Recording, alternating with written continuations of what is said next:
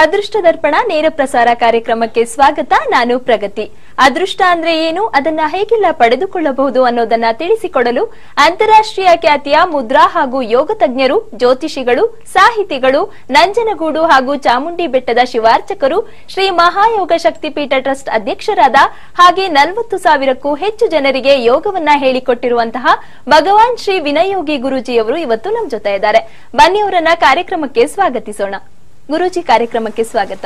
ಜೈ ಭಗವಾನ್. ನಮಸ್ಕಾರ ಗುರುಜಿ. ಇವತ್ತಿನ ಸಂಚಿಕೆಯಲ್ಲಿ ಯಾವ ವಿಶೇಷ ಯಂತ್ರದ ಬಗ್ಗೆ ತಿಳಿಸ್ಕೊಡ್ತಾ ಇದ್ದೀವಿ? ಇವತ್ತು ವಿಶೇಷವಾಗಿ ನಾವೇನಂತಂದ್ರೆ ಬಗಲಮುಖಿ ಯಂತ್ರ ಅಂತ. ಈ ಬಗಲಮುಖಿ ಯಂತ್ರ ಅಂತಂದ್ರೆ ಈ ಏನು ಕೈ ಚಳಕ ಅಂತ ಆಗಿರ್ಬೋದು, ಅಥವಾ ಏನೊಂದು ಬಾನಮತಿ ಅಂತ ಆಗಿರ್ಬೋದು, ಮಾಟ ಮಂತ್ರದ ಪ್ರಯೋಗ ಆಗಿರ್ಬೋದು, ಅಥವಾ ಏನೋ ನೆಗೆಟಿವ್ ಇರ್ಬೋದು. ಎಷ್ಟೊಂದ್ ಜನಕ್ಕೆ ಏನಂತ ಒಂದು ಜಾಗಕ್ಕೆ ಹೋಗ್ಬಿಟ್ಟು ಬಂದ್ರೆ ಸಾಕು, ಏಕೋ ಒಂಥರ ಮಂಕ್ ಆಗ್ಬಿಡ್ತಾರೆ, ಸೈಲೆಂಟ್ ಆಗ್ಬಿಡ್ತಾರೆ. ಈ ರೀತಿ ಒಂದು ಸ್ಮಶಾನಕ್ಕೆ ಹೋಗ್ಬಿಡುತ್ತಂತಂದ್ರೆ ಯಾರೋ ತುಂಬಾ ಹತ್ರದ ಹೋಗ್ತಿದಂಗೆ ಸುಮ್ಮ ಮಂಕ್ ಆಗ್ಬಿಡ್ತಾರೆ. ಈ ತರ ಸಮಸ್ಯೆ ಆಗ್ಬಿಡುತ್ತೆ. ಏನೋ ಒಂದು ನೆಗೆಟಿವಿಟಿ ಅಥವಾ ಏನೋ ಭಯ ಬಿದ್ದ್ಬಿಟ್ಟಿರುತ್ತೆ, ಹೆದರಿಕೆ ಆಗಿರುತ್ತೆ, ಏನೋ ನೋಡಿ ಕೆಟ್ಟ ಕನಸುಗಳು ಬೀಳ್ತಾ ಇರುತ್ತೆ. ಅದಕ್ಕೋಸ್ಕರ ಬಗಲಮುಖಿ ಯಂತ್ರ ಅಂತ ಬರುತ್ತೆ. ಈ ಬಗಲಮುಖಿ ಯಂತ್ರವನ್ನ ಅಂದ್ರೆ ಮನೇಲಿ ಇಟ್ಕೊಂಡು ನೀವು ಪೂಜೆ ಮಾಡ್ತು ಅಂತ ತುಂಬಾ ವಿಶೇಷವಾಗಿ ಇದು ಎಲ್ಲರ ಸಮಸ್ಯೆಯಿಂದ ನೀವು ಮುಕ್ತಿ ಹೊಂದಬಹುದು ಅಂತ ಹೇಳ್ತಾರೆ. ಯಾಕಂದ್ರೆ ಈ ವಿಶೇಷವಾದಂತ ಒಂದು ಯಂತ್ರದಲ್ಲಿ ಏನಂತಂದ್ರೆ ತುಂಬಾ ಪವರ್ ಇರುತ್ತೆ. ಅದು ಇಡೀ ನಿಮ್ಮ ಮನೆಗೆ ಅದು ಬೀರ್ತಾ ಇರುತ್ತೆ. ಇನ್ನೊಂದಂತಂದ್ರೆ ಈ ನೀವು ಅದನ್ನ ಇಟ್ಕೊಂಡು ಪೂಜೆ ಮಾಡಿದ್ರೆ ನಿಮ್ಮ ಮೇಲ್ಗಡೆ ಇರೋರು, ಅಕ್ಕಪಕ್ಕದ ಮನೆಯವ್ರಿಗೂ ಕೂಡ ತುಂಬಾ ವಿಶೇಷವಾದಂತ ಪವರ್. ನೀವಿಟ್ಟು ಪೂಜೆ ಮಾಡಿದ್ರೆ ಅವ್ರಿಗೆಲ್ಲ ತುಂಬಾ ಅನುಕೂಲ ಆಗುತ್ತೆ. ತುಂಬಾ ಆ ಒಂದು ಬಗಲಮುಖಿ ಯಂತ್ರವನ್ನ ನೀವು ನಮ್ಮ ಆಶ್ರಮದಲ್ಲಿ ಕೊಡ್ತಾ ಇರ್ತೀವಿ. ನೀವು ಅದನ್ನ ಇಟ್ಕೊಂಡು ನೀವು ಪೂಜೆ ಮಾಡ್ತಂತಂದ್ರೆ ತುಂಬಾನೇ ಅನುಕೂಲ ಆಗುತ್ತೆ. ಎಲ್ಲಾ ನೆಗೆಟಿವ್ ಎನರ್ಜಿಯಿಂದನೂ ಕೂಡ ಸುಲಭವಾಗಿ ನೀವು ಆಚೆ ಬರ್ಬೋದು. ಇನ್ನೊಂದೇನಂತಂದ್ರೆ ಅದು ವಿಶೇಷವಾದಂತಹ ಶಕ್ತಿ ಕೇಂದ್ರಗಳನ್ನ ಅದು ರಿಸೀವ್ ಮಾಡ್ಕೊಳುತ್ತೆ. ಯಾಕಂದ್ರೆ ನಾವು ದೇವತೆಗಳನ್ನ ಆರಾಧನೆ ಮಾಡಿ ಪ್ರಾಣ ಪ್ರತಿಷ್ಠಾಪನೆ ಮಾಡಿ ಕೊಡೋದ್ರಿಂದ ಅದು ಸ್ವತಃ ಇದನ್ನ ಯಾವುದೇ ಕಾರಣಕ್ಕೂ ಕೊರಿಯರಲ್ಲಿ ಕಳ್ಸೋದಕ್ಕೆ ಆಗೋದಿಲ್ಲ. ವಿಶೇಷವಾಗಿ ನೇರವಾಗಿ ಬಂದು ಅದನ್ನ ತಗೋಬಹುದು. ಎಷ್ಟೊಂದ್ ಜನ ಕೇಳ್ತಾರೆ, ಫಸ್ಟೇ ಮೊನ್ನೆ ಅಷ್ಟಲಕ್ಷ್ಮಿ ಯಂತ್ರದ ಬಗ್ಗೆ ಹೇಳಿದೆ. ಸುಮಾರು ಜನ ಅದಕ್ಕೆ ಅದ್ರ ಬಗ್ಗೆ ದುಡ್ಡೆಷ್ಟು ಅಂತ ಕೇಳ್ತಾರೆ. ನಾವು ದುಡ್ಡುಗೋಸ್ಕರ ಮಾಡಂತ ಡೈರೆಕ್ಟ್ ಆಗಿ ಬಂದ್ರೆ ನೀವು ಖಂಡಿತವಾಗಿ ಅದನ್ನ ನೇರವಾಗಿ ತಗೊಂಡು ಅದನ್ನ ಹೋಗ್ಬಹುದು. ವಿಶೇಷವಾಗಿ ಅದೇ ರೀತಿ ಬಗಲಮುಖಿ ಯಂತ್ರ ನಾವು, ಯಾಕಂದ್ರೆ ನಾವು ಯಾರಿಗೆ ಪ್ರಾಣ ಪ್ರತಿಷ್ಠಾಪನೆ ಮಾಡಿ ಕೈಯಲ್ಲಿ ಕೊಟ್ರೆ ಅಂತವ್ರಿಗೆ ಒಳ್ಳೇದಾಗುತ್ತೆ. ನೀವು ಒಬ್ರಿಗೊಬ್ರು ನಾವು ಕೈ ಬದಲಾಯಿತು ಅಂತಂದ್ರೆ ಅದಕ್ಕೆ ಪವರ್ ಔಟ್ ಆಗ್ಬಿಡುತ್ತೆ. ಅದಕ್ಕೋಸ್ಕರ ನೀವು ನೇರವಾಗಿ ಬಂದು ಅದನ್ನ ತಗೋತು ಅಂತಂದ್ರೆ ನಿಮ್ ಎಲ್ಲಾ ಪ್ರಾಬ್ಲಮ್ಗಳಿಂದನೂ ಕೂಡ, ಯಾಕಂದ್ರೆ ಎಲ್ಲರಿಗೂ ಕೂಡ ಯೋಗ ಇದ್ರೂ ಕೂಡ ಮನೆ ಕಟ್ಟೋ ಯೋಗ ಇರುತ್ತೆ, ಆದ್ರೂ ಮನೆ ಕಟ್ಟಕ್ ದುಡ್ಡಿರುತ್ತೆ, ಆದ್ರೂ ಮನೆ ಕಟ್ಟಕ್ ಆಗಲ್ಲ.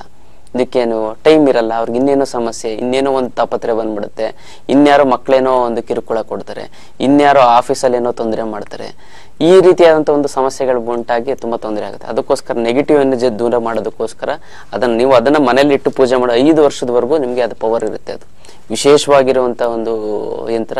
ಅದನ್ನ ಮಾಡೋದಕ್ಕೇನೆ ಕೂಡ ಒಂದು 4 ರಿಂದ 5 ದಿನಗಳವರೆಗೂ ಜಪ ಮಾಡ್ಬೇಕಾಗತ್ತೆ. ಅದಕ್ಕೋಸ್ಕರ ಅದನ್ನ ಇಟ್ಕೊಂಡು ನೀವು ಪೂಜೆ ಮಾಡ್ತು ಅಂತಂದ್ರೆ ವಿಶೇಷವಾದಂತ ಒಂದು ಬೆನಿಫಿಟ್ ಗಳನ್ನ ನೀವು ಅದನ್ನ ತಗೋಬಹುದು. ತುಂಬಾ ಅನುಕೂಲಗಳಾಗುತ್ತೆ ಅಂತ ಹೇಳ್ಬೋದು. ಇನ್ನು ಗುರುಜಿ, ಪ್ರತಿದಿನ ನೀವು ಲಕ್ಷ್ಮಿಯನ್ನ ಒಲಿಸಿಕೊಳ್ಳಲು ಇರುವಂತಹ ತಂತ್ರಗಳ ಬಗ್ಗೆ ತಿಳಿಸ್ಕೊಡ್ತಿದ್ದೀರಾ. ಇವತ್ತು ಯಾವ ತಂತ್ರದ ಬಗ್ಗೆ ತಿಳಿಸ್ಕೊಡ್ತಿದ್ದೀರಾ? ನಾನು ಮೊದಲೇ ಹೇಳಿದೆ, ಲಕ್ಷ್ಮಿಯನ್ನ ನೀವು ಸುಲಭವಾಗಿ ಒಲಿಸ್ಕೋಬೇಕು ಅಂತಂದ್ರೆ ಈ ಕಳಸಕ್ಕೆ ಪೂಜೆ ಮಾಡಿ ಅಂತ ಹೇಳಿದೆ. ಲಕ್ಷ್ಮಿ ನೀವು ಏನಿಲ್ಲ, ಒಂದು 6 ವಾರ ನೀವು ಪೂಜೆ ಮಾಡ್ತು ಅಂತಂದ್ರೆ ಏನಕ್ಕಂದ್ರೆ ಜೀವ ಕಳೆ ಬರಬೇಕು ಅಂತ ಹೇಳ್ತಾರೆ. ಇವಾಗ ಒಂದಿನ ಎರಡು ದಿನ ಇಟ್ಬಿಟ್ಟು ಪೂಜೆ ಮಾಡ್ಬಿಟ್ಟು ಅದಕ್ಕೆ ಜೀವ ಕಳೆ ಬರಲ್ಲ. ಮಿನಿಮಮ್ ಲಕ್ಷ್ಮಿ ಆವಾಹನೆ ಆಗ್ಬೇಕು ಅಂದ್ರೆ ಒಂದು ಕಳಸದಲ್ಲಿ ಕಡಿಮೆ ಅಂತಂದ್ರು 6 ವಾರಗಳು 6 ಅಂದ್ರೆ ಲಕ್ಷ್ಮಿ ಶುಕ್ರ 6 ವಾರಗಳು ಕಳೆದ ಮೇಲೆನೆ ಆ ಒಂದು ಇದಕ್ಕೆ ಅದೆಷ್ಟೊಂದು ಬೆಳ್ಳಿ ಚೊಂಬಿಡಿ, ನಿಮ್ಗೆ ಆಗಿಲ್ಲ ಅಂತಂದ್ರೆ ತಾಮ್ರದ ಚೊಂಬಿಡಿ, ತುಂಬಾ ಒಳ್ಳೇದಾಗುತ್ತೆ. ಬಿಂದಿಗೆ ಇದ್ರೆ ಬಿಂದಿಗೆ ಇಟ್ಟು ಪೂಜೆ ಮಾಡಿ, ತೊಂದರೆ ಇಲ್ಲ. 6 ವಾರಗಳು ಕಳಿಲೇಬೇಕು. ಕಳಿತು ನೀವು ಮಾಡಿದಾಗ ಅವಾಗ ಜೀವ ಕಳೆ ತುಂಬುತ್ತೆ. ಇವಾಗ 1-2 ವಾರ ಮಾಡೋ ಏನು ಪ್ರಯೋಜನ ಆಗಿಲ್ಲ ಅಂದ್ರೆ ಏನೂ ಆಗಲ್ಲ. ಮಿನಿಮಮ್ 6 ವಾರಗಳ ಕಾಲ ಮಾಡಲೇಬೇಕು.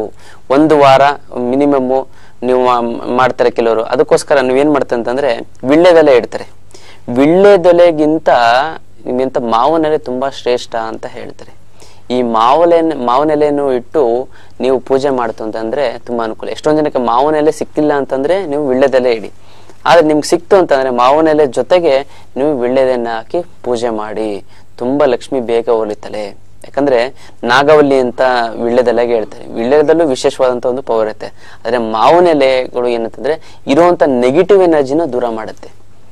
ಗೊತ್ತಲ್ಲ, ಇದು ಪ್ರಾಣ ಪ್ರತಿಷ್ಠಾಪನೆಗೆ ಮತ್ತೆ ದೇವರು ಆವಾಹನೆ ಮಾಡ್ಕೊಳ್ಳೋದಕ್ಕೆ ವಿಶೇಷವಾದಂತ ಒಂದು ಶಕ್ತಿ ವಿಳ್ಳೆದೆಲೆಗೆ ಇರುತ್ತೆ. ಅದೇ ರೀತಿ ಇರುವಂತ ನೆಗೆಟಿವ್ ಎನರ್ಜಿ, ಇವಾಗ ನಾವು ತೋರಣ ಕಟ್ತೀವಿ ಮನೇಲಿ, ಏನಕ್ಕೆ ತೋರಣ ಕಟ್ತೀವಿ? ಸೈಂಟಿಫಿಕ್ ರೀಸನ್ ಅಂತಂದ್ರೆ ಕ್ರಿಮಿಕೀಟಗಳು ಒಳಗಡೆ ಬರಬಾರ್ದು. ಆ ಕಟ್ಬಿಟ್ರೆ ಏನಾಗುತ್ತೆ, ಕ್ರಿಮಿಕೀಟಗಳು ಅವಾಯ್ಡ್ ಆಗ್ಬಿಡುತ್ತೆ ಮಾವಿನ ಎಲೆ ಕಟ್ಟೋದ್ರಿಂದ. ಅದು ಸಿಂಗಾರ ಮಾಡಕ್ ನೋಡಕ್ ಸಿಂಗಾರ ಅಂತ ಅಂತೀವಿ, ಆದ್ರೆ ಅದು ಮಾವಿನ ಎಲೆ ಬೇರೆ ಸೊಪ್ಪುಗಳನ್ನ ಯಾಕೆ ಕಟ್ಟಲ್ಲ? ಅದನ್ನೇ ಏನಕ್ಕೆ ಕಟ್ತೀವಿ ಅಂತಂದ್ರೆ ಕ್ರಿಮಿಕೀಟಗಳು ಬರಲ್ಲ, ಅಂದ್ರೆ ನೆಗೆಟಿವ್ ಎನರ್ಜಿ ಬರಲ್ಲ ಅಂತ ಇಂಡೈರೆಕ್ಟ್ ಆಗಿ ಹೇಳ್ಬೇಕಂದ್ರೆ. ಅದನ್ನ ನೀವು ಕಳಸದಲ್ಲಿ ಇಟ್ಟು ಮಾಡ್ತಂದ್ರೆ ಜೀವ ಕಡೆ ತುಂಬಿಕೊಳ್ಳುತ್ತೆ.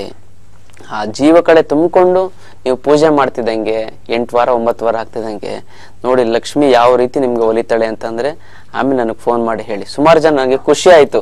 ಮೊನ್ನೆ ಒಂದು ನಿಂಬೆಣ್ಣದು ಒಂದು ಟೆಕ್ನಿಕ್ ಹೇಳಿದ್ದೆ ನಾನು. ಗುರುಗಳೇ ಇವತ್ತೊಬ್ರು ಫೋನ್ ಮಾಡಿದ್ರು ಬೆಳಿಗ್ಗೆ, ಗುರುಗಳು ತುಂಬಾನೇ ನೆನ್ನೆನೂ ಫೋನ್ ಮಾಡಿದ್ರು. ಫೋನ್ ಮಾಡಿ ತುಂಬಾ ಅನುಕೂಲ ಆಗಿತ್ತು. ಮನೇಲೆಲ್ಲ ಇಟ್ಟೆ ಅದನ್ನ ಲವಂಗ ಚುಚ್ಬಿಟ್ಟು. ಮನೇಲಿ ಫೈನಾನ್ಷಿಯಲ್ ಪ್ರಾಬ್ಲಮ್ಮು ತುಂಬಾನೇ ಇದಾಯ್ತು. ಇವಾಗ ನಮ್ಮ ಹೊಲದಲ್ಲಿ ಸ್ವಲ್ಪ ಪ್ರಾಬ್ಲಮ್ ಇದೆ, ಯಾಕೋ ಬೆಳೆ ಬೆಳಿತಲ್ಲ, ಅದಕ್ಕೇನಾದ್ರು ಒಂದು ಟೆಕ್ನಿಕ್ ಇದ್ರೆ ಹೇಳಿ ಅಂತ ಎಲ್ಲ ಹೇಳ್ತಾ ಇದ್ರು. ಖುಷಿ ಆಗುತ್ತೆ. ಮತ್ತೆ ಇನ್ನೊಬ್ರು ಅದೇ ಟೆಕ್ನಿಕ್ ಇವತ್ತು ಬಂದಿದ್ರು, ಅವರು ಹೇಳ್ತಾ ಇದ್ರು ನಾನು ಏನೋ ಒಂದು ತಾಪತ್ರೆ ಇತ್ತು, ಅವ್ರಿಗೆ ಮಗುಗೆ ಹುಷಾರಿಲ್ಲ ಅನ್ಬಿಟ್ಟು ನಾನು ಒಂದು ದುಡ್ಡು ಕೊಟ್ಟಿದ್ದೆ 20,000 ರೂಪಾಯಿ.